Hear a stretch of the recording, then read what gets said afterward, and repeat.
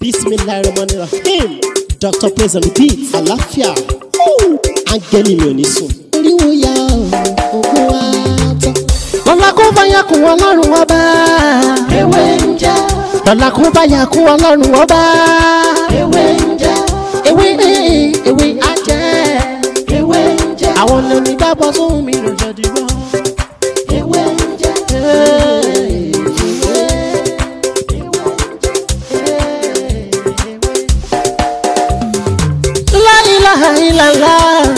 Alawalu, alakiru, asohiru, abatinu, Ọlọ́run ọba.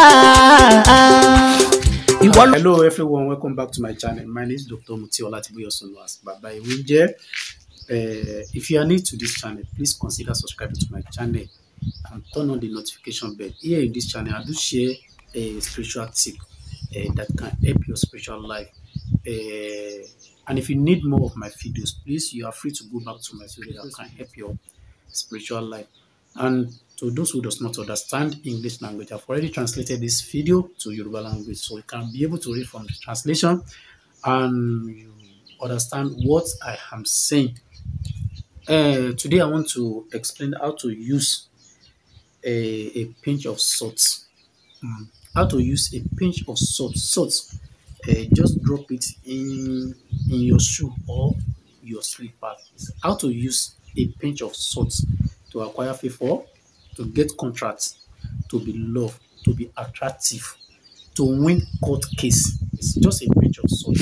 How to use it. And if you are based in Nigeria, you can get this salt in your local market, not the one in the pack. Not the one, because you are not going to use the one in the pack.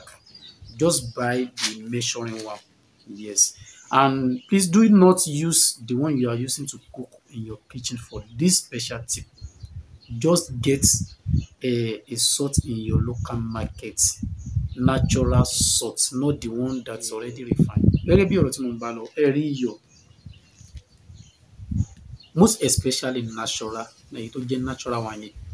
Salt ni yàtọ̀ sí èyí tó ti refine or tó ti fi machine grind it, no, that's not the one I'm talking about. Natural one yẹn ni mo ń sọ̀rọ̀ nípa ẹ̀. Ẹ jẹ́ ká lọ sí ọjà kẹ́ni kan bá wa ta ó lè wà nù abọ́ kan. Most especially ẹ jẹ́ ká dà sínú nǹkan white. Inú nǹkan white bẹ́ẹ̀ ni kó wà. Èyí tá fẹ́ máa lò fún iṣẹ́ yìí á lè ti rà kára wà nínú abọ́ white. Wà òkè tó wà nínú white. Kódà ká má lò fún nǹkan kan mímọ́ ju èyí tá fẹ́ lò fún ẹ lọ. Tá bá ní important place láti lọ, bóyá bí occasion kan tàbí wọ́n invite wa fún competition kan tàbí wọ́n pè wá fún tá bá fẹ́ lọ ṣe interview tàbí àwọn wá ṣe lọ sí company kan, ó ní a máa ń lo iṣẹ́ fún. Please do not joke with this tip. It's very powerful and very effective. Yes, and kò ní side effect kankan. Gbogbo nǹkan yìí natural ni. Iyọ̀ tí mo ń sọ yẹn, má jẹ́ ká ra èyí tí pé ní Nàìjíríà tá wà yìí àwọn èèyàn kan wà tá ń pè ní iyọ̀ Dangote lò. That is not the one we are going to use. Èyí tá fẹ́ lò ní natural one tá lọ rà lọ́jà gangan tí wọ́n measure fún wa. Èyí la fẹ́ lò. Tí a bá wá rí natural one yẹn, ẹ jẹ́ ká fi gbàgbọ́ sí, ẹ jẹ́ ká lo ìtabárí náà. Ẹ̀bẹ̀ tí ẹ má jẹ́ kó jẹ́ èyí tá ń lò ní kitchen, ẹ jẹ́ ká ra kíní lẹ̀ special fún tíìpù tí a fẹ́ ṣe yìí ni. Ṣé rí tí tá bá fẹ́ lọ síbi kan tó wà very important, bóyá a lọ sílé ẹjọ́ ni o, tó jẹ́ pé ẹ̀yin lè jàre ni o, tí ó ṣe pé jẹ̀bi o, tó jẹ́ pé wọ́n invite pé o fẹ́ lọ ṣe interview ni o, tàbí òun wá ṣe lọ síbi kan ni o. Kódà tó bá jẹ́ pé àwọ̀ shoe a lè lọ sínú slippers wa bẹ́ẹ̀ ni. Ẹ jẹ́ ká gbé iyọ̀ yẹn nínú àwo funfun tó wà yẹn. Ẹ jẹ́ ká gbé. Kò ní ifá kankan, kò ní gbólóhùn kankan. Kàn jẹ́ ká gbé ni. Ẹ jẹ́ ká ṣàdúrà sí. Ẹ jẹ́ ká ṣàdúrà sí pé ibi tá ń lọ yìí o, ká rí ojú rere ńbẹ̀ o. Ẹni tá fẹ́ lọ bá yìí o, kó ṣàánú wa o. Ẹni tí mo fẹ́ lọ gba nǹkan lọ́wọ́ yìí o, kó ṣàánú wa o, kó ṣàánú mi o. Ẹ jẹ́ ká ṣàdúrà bá ṣe wá sí. So ẹ wá jẹ́ ká mú díẹ̀ nínú iyọ̀ yẹn. Ẹ jẹ́ ká dà sí, ẹ jẹ́ ká bù sínú shoe wa. Shoe méjèèjì. Tá bá ti bù sí, ẹ jẹ́ ká ti ẹsẹ̀ bọ́. Ẹ jẹ́ ká máa lọ bí tí à ń lọ. Pẹ̀lú àṣẹ Ọlọ́run, ẹ máa fún mi ní testimony gidi. So gbogbo ìgbà tá bá ti wá fẹ́ lo iyọ̀ yìí, tá bá ti rí pé bí a fẹ́ lọ síbi kan, ẹ jẹ́ ká máa gbé iyọ̀ yẹn ká máa ṣe àdúrà sí. Ẹ má jẹ́ ká fi iyọ̀ yẹn, má jẹ́ ká fi ṣe ọbẹ̀. ẹ má jẹ́ ká fi ṣe anything, ẹ jẹ́ ká tọ́jú special for this tip ni just simple as ABC. Ẹ jẹ́ ká ṣàdúrà sí, kódà tó bá yẹ pé sam lè kà sí, ká tó bá yẹ pé surat fata lè kà sí, ẹ jẹ́ ká sọ intention wa, ká sọ sí ibi tá ń lọ báyìí ni o, ojú rere wọn ni kí n pàdé ń bẹ̀ o, ẹ jẹ́ ká bù sí orí bàtà yẹn, ẹ jẹ́ ká bù síbẹ̀, ẹ jẹ́ ká gbẹ́sẹ̀ lé ká máa lọ.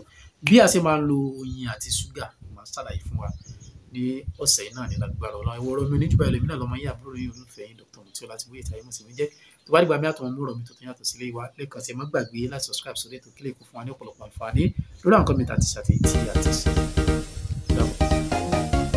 Ẹgbẹ́ ewé ń jẹ iwájú sábì tí tàwa Ọlọ́run ló dé wa láyé yìí ṣe bóun lóhun tó ṣológun ló wà lẹ́ṣà ẹgbẹ́ wa ò ní tú o.